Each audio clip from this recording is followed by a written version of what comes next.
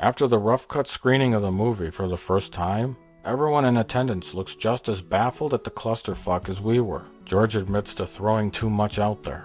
I may have gone too far in a few places. Yeah? The editor then attempts to explain pacing and why 4 scenes with totally different emotional tones don't work well together. In a space of about 90 seconds, you go from lamenting the death of, a hero, to escape, to slightly comedic with Jar Jar, to Anakin returning when But he kind of realizes he's wasting his time, so he stops. Rick McCollum is frozen in utter shock at how horrible the movie was.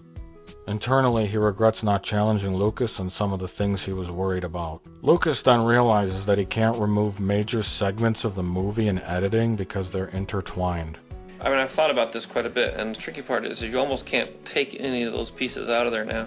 Because each one kind of takes you to the next place, and you can't jump. No, I love it. Hey, it's too late now. Later on, after everybody started drinking, Lucas attempts to explain his newly minted bowel movement as bold and extreme, stylistic.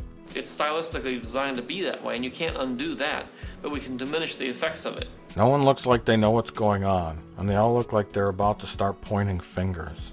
But that's just my interpretation of this footage. I wasn't there.